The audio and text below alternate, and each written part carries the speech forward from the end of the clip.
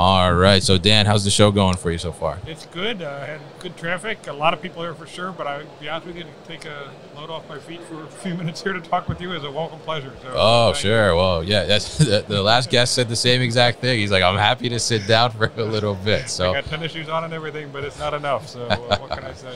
Yeah, it's been a very busy show and a very big show too, right? A lot of ground to cover. Take it through it, really. Yeah, yeah. It'll take you all week to get through the whole thing. Yeah, absolutely.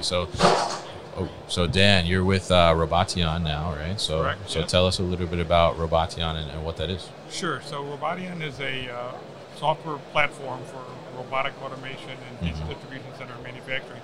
This is actually kind of our coming out party. The company was founded about a year and a half ago. Spent most of that year and a half developing a very powerful product platform as well as getting the organization together. And really here at Modex, it's our launch, our coming out party, where we're ready to now take the solution to market. Yeah, absolutely. And tell us a little bit about what Roboteon does, because it's working on kind of the integration side, communication between solutions, right? That's just a part of it, really. So we have what we call the warehouse robotics fulfillment platform. There's a whole bunch of things. It certainly helps companies to connect, manage, orchestrate, and optimize robotic-oriented workflows in distribution and manufacturing. Just an interoperability between different vendors and different types is critical to that. Just part of it. But just for example, at our show here at Modex, we're showing 3 different autonomous mobile robot vendors and 2 separate robotic picking arms, one for piece picking and one for case picking, all operating in one environment. And being able to define the workflows across those different domains, if you will, or different process areas, regardless of automation vendor. So we've looked around. We don't see anybody else doing it on the show floor here this year. Yeah. So I think we have something kind of special. Yeah, absolutely. And I think that interoperability is such an important key as well, right? Because we see, talking about the show, the massive scale of the show, and there's so many automation solutions, robotic solutions, software solutions. At some point, I think it's inevitable that you're going to have, more than one company solution within your operation, right? So how do you get those things to work together? So tell us a little bit about how you guys are working with these solution providers to make sure that you can support them and then support the users too, to be able to bring them together.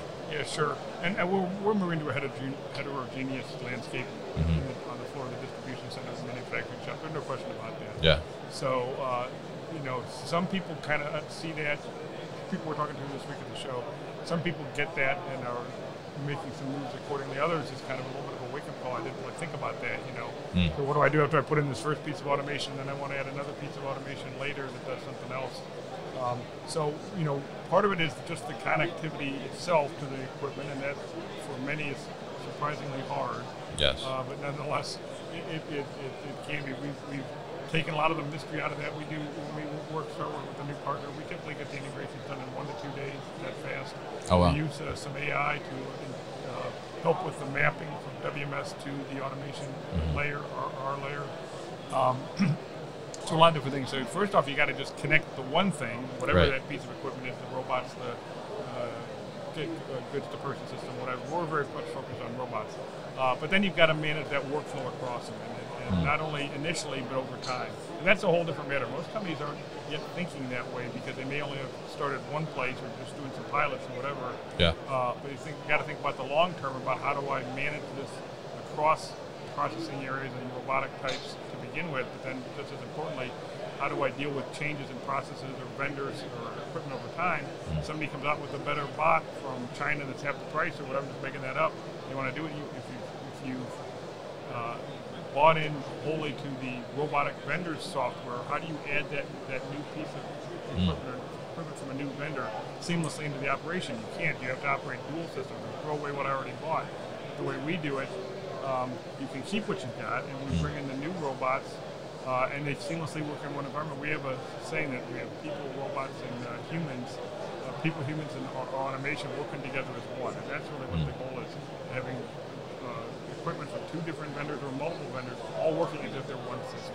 Yeah, and I think that's such a key thing, is just to have it working as that one system, as you said, and I think it's great that you guys are on the mission to make that happen, and I think it's so important too, because I know, from my experience as a warehouse manager, and working with multiple systems and trying to, juggle between, the data that's coming out of this one and the data that's coming out of this one. And, is this one going over? And then all of a sudden, oh, this data is not transferring over to this one. And that's why we have an issue. And all those things it's just a pain. It's a headache that you don't want to deal with. So being able to bring those all together and have them operate and orchestrated in that way, I think is such a key factor. So I'm curious, as you mentioned, this is kind of your coming out party a little bit here at Modex, right? Right. Yeah. So how has the reception been? How have attendees kind of reacted to the solution? Yeah. Well, you can almost kind of segment that. So there's been, I'd say a good handful,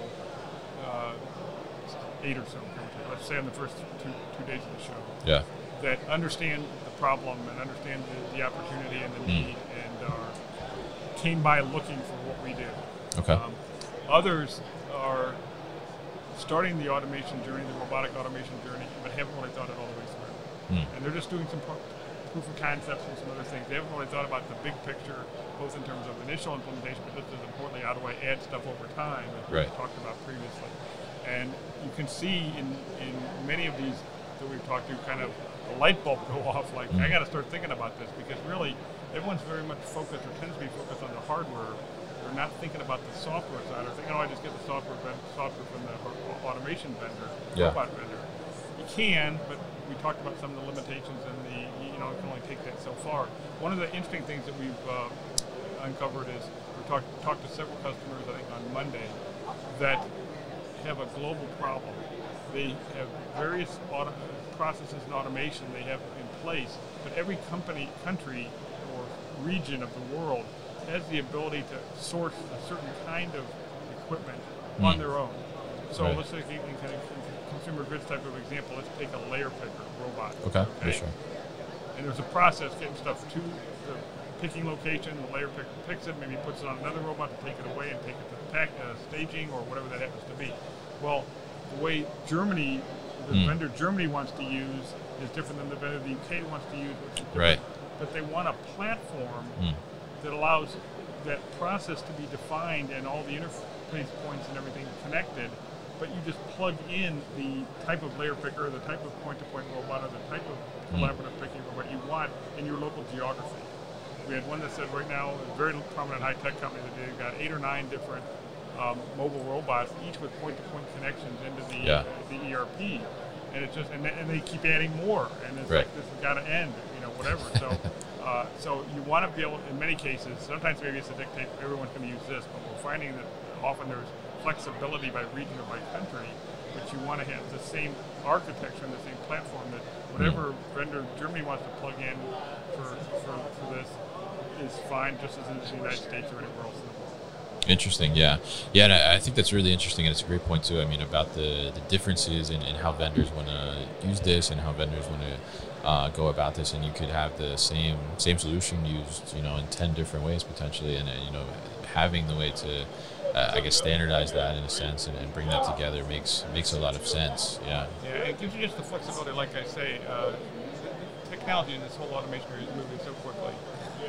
You don't want to lock yourself in. You want to have maximum flexibility, because neither of us can predict, Kevin, what's going to happen 5 years from now in terms of vendors in the marketplace, whatever. So it seems to me, and flexibility has a cost, right? And so you probably need to invest something to get it.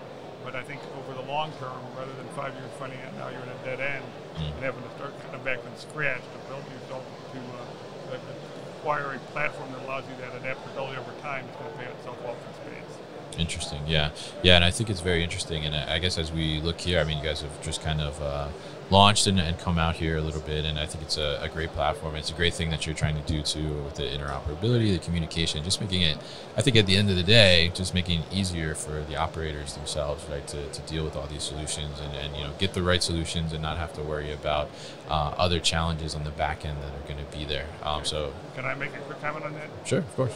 You talked about the warehouse worker. One of the things we've done is we've got deep domain expertise coming out of many of the people, including myself, coming out of the WMS business. So the interface between WMS and the automation layer or platform layer, there's a lot of nuances to that, different ways of doing it, depending on how the WMS was deployed, depending on what WMS you had, a lot of different things. May come back to that in a second.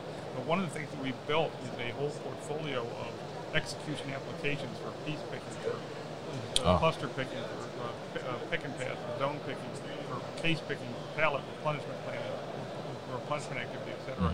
All robot infused, if you will. Yeah. So these aren't the same applications you might get from your WMS today because they've been designed for use of the different ways you can use robotic to do piece picking, the different ways you can do robotic to do case picking. So we've taken a lot of the folks that are out there doing something similar to what we're doing are kind of doing the connectivity part of it. We kind of view that as almost as kind of table stakes. That has to be done, there's no question, and it certainly has taken too long, too much time, too much expense today, and too long of a time to value. That's one of the things we're finding from pilots, proof of concepts, and even in actual deployments. It's just taking too long to get up to speed of where you're really getting the payback.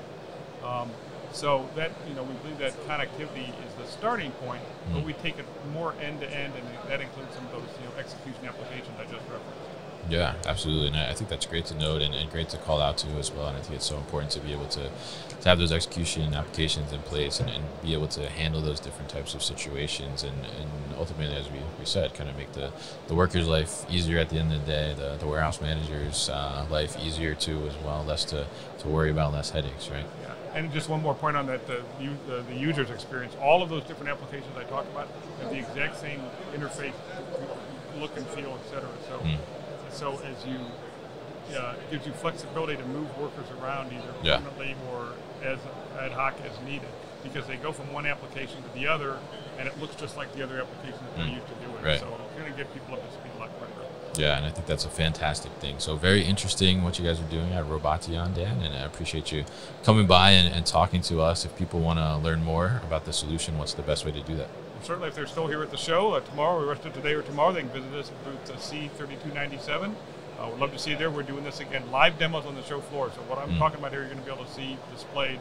And then second, Roboteon, which is roboteon.com.